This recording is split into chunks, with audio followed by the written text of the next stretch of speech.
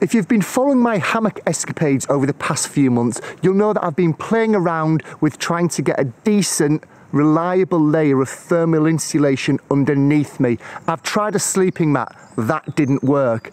I'm experimenting with using an overquilt as an underquilt. The jury's still out on that. However, I was speaking to the guy that makes my hammocks, Chris, and he's made me this. It's a double skin hammock, and I think it's going to solve my problem. Hi folks, I'm Craig Taylor, and as always, a huge thanks for joining me here on my YouTube channel, the Bushcraft Padawan. So for those of you new to my hammock escapades over the past few months, let me give you a really quick potted history as to what's led to this video today. I've got an incredibly lightweight parasilk hammock. It's the one that you can see my son currently modelling in the woods right now on the screen. That's brilliant, mega lightweight, but when I put a sleeping mat inside it, it slips and slides all over the place. Plan B was to use an overquilt as an underquilt, and the jury's still out on that. I'm still tinkering around with modifying that to work. But I was speaking to the guy, Chris, who makes my hammocks, and as I said earlier, he's come up and made me this double layered hammock. The concept of this is rather than having one piece of material underneath me, I have two. And those two pieces of material naturally form a pocket. They form a compartment into which, at least the theory says, I can slide my sleeping mat in between those two layers. Therefore, it can't possibly slide out from underneath me because the layers are locking it in. So I've come out to the woods for the very first time. I only received this yesterday. I've taken it out of the bag in the house. It hasn't actually been out in the wild until in a few minutes' time. So I've come out today along with my thermarest to see just how this is going to work, whether it's going to be reliable enough and whether it's going to keep that thermarest locked underneath me, meaning that I no longer have to rely on the overquilt, which, as I said previously, was slightly more bulky than taking out my thermarest mat. That's the plan, that's the theory. Theoretically it should work. People online in various groups that I'm a member of talk about the fact that this can work, but of course no plan survives contact with the enemy, so let's get this up and let's see if the theory works out practically.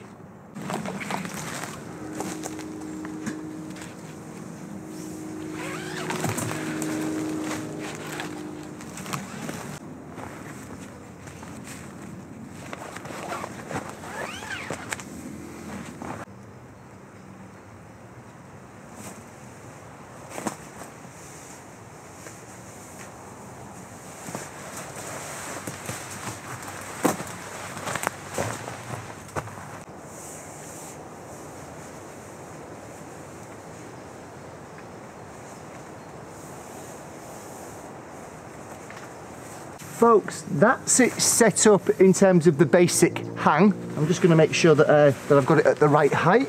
My feet can just about touch the floor, and they can. Not a bad first hang, that, I think. Sitting quite nicely. So I've not put the thermarest in at the moment, just the basic hang. Just wanted to make sure that this was set up correctly. I might just raise the straps ever so slightly, maybe another 2 or 3 inches up the tree, just because this, although no, to be honest, no, I think I'm going to leave it. I think I'm going to leave it. I was reading that this structural guy line really needs to be incredibly tight, but actually I've been doing some more reading, and as long as you can get ever such a slight bend but not quite 90 degrees in it when you pinch it between your fingers, which I've probably got about 45 degrees there, that's absolutely fine. So very happy with the way that this is hanging. But of course I didn't buy a hammock to hang it. I've got a hammock that does it already. I bought a hammock to put that thermarest into the integral pocket of. So let me show you a close-up of that integral pocket and how that works. Then let's get the thermarest in there. Let's get you nice and close in so you can see this. So here's the inner fabric. This is what I would lay on. Here's the bottom fabric here. You can clearly see, hopefully, there's a slightly different tone, darker green, more of a grey green on the inside. And then of course, because they're two separate layers that have been stitched together, he's actually left this opening here. I would say it's maybe about 2 foot, that opening, with a press stud closure there for that thermarest to actually go inside. So Let's leave that open. Let me grab the thermarest. My glamorous assistant has insisted that she hands the thermarest over. I think this is going to be a big moment on camera. So she's just staggering into shot now. I think she realises that she's out of shot. You can only see her knees. But there's the thermarest, fully inflated. There's the sleeve for it to be inserted into. Let's get this done.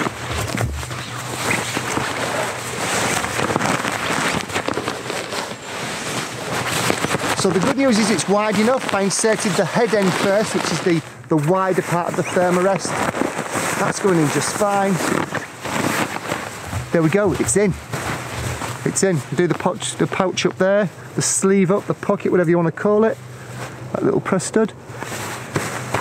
And that thermarest is now in there. That is not going, in terms of the hammock, anywhere. It's locked in. The only way that's going to go anywhere is if the entire hammock stitching fails and it just falls apart. That's the only way that's going anywhere, unless I choose to move it out.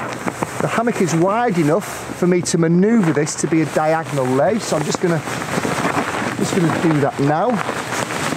I've shuffled that around so it's lying diagonally. So I guess the acid test now is that, here I am, that I get my backside into here, shuffle around a little bit and make sure that it does actually lie underneath me when I'm lying diagonally. The acid test.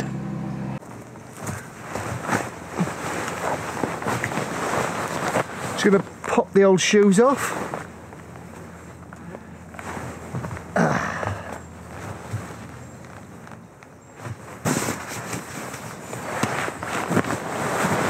Get my carcass in here.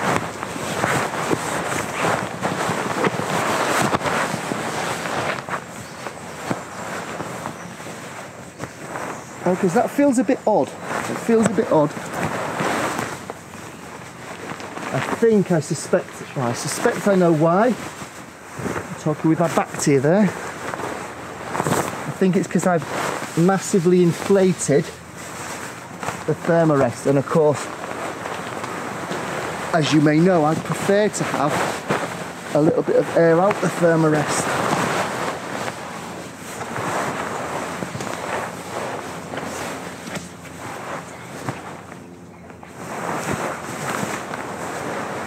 Some tweaking needed.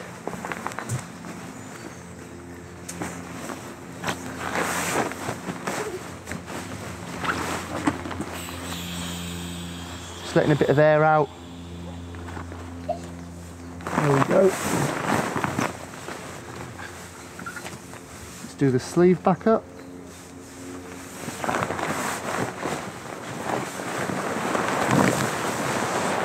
Aha!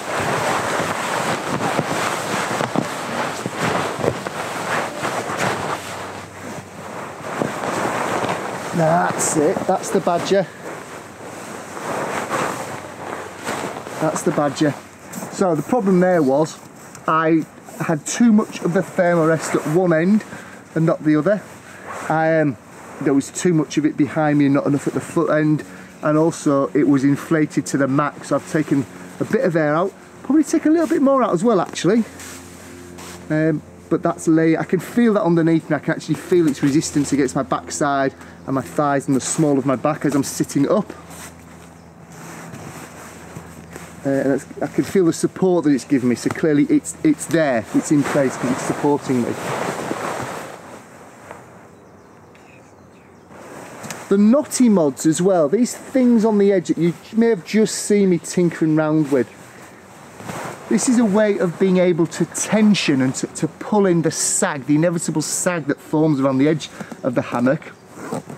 This allows me to take in that excess sag, and it cinches up at this end and at this end and brings in that excess sag. Helps to cocoon you a little more, helps to stop things falling out the hammock.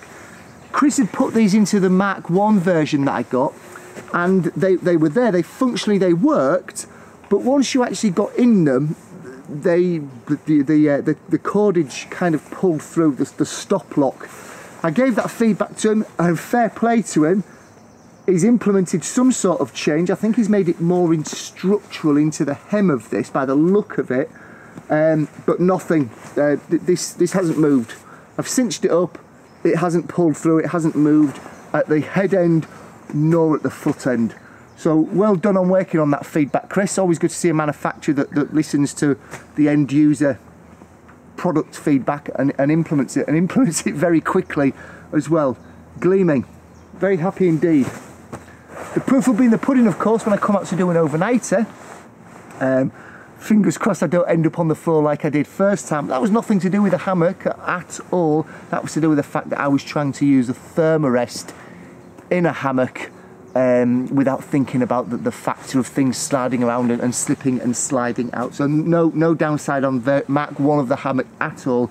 It was just my lack of experience and my naivety about how a thermarest sleeping mat and a hammock would work together or wouldn't work together, hence the Mark II version. Now if you'll excuse me, I have a little bit more market research to do. Hopefully the kids are entertaining themselves. I can't hear anybody crying or screaming yet, so clearly they're not that bored yet. So if you give me a few minutes, I'm just gonna, all in the name of market research, just have a little lie down.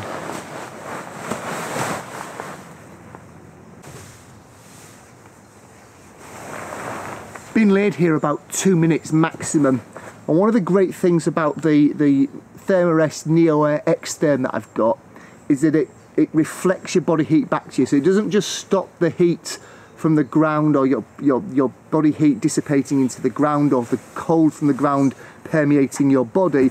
It actually, because of the way it's constructed, don't get me involved in the science of it, but because of the way that it's constructed, it reflects the heat, your own heat, back at you.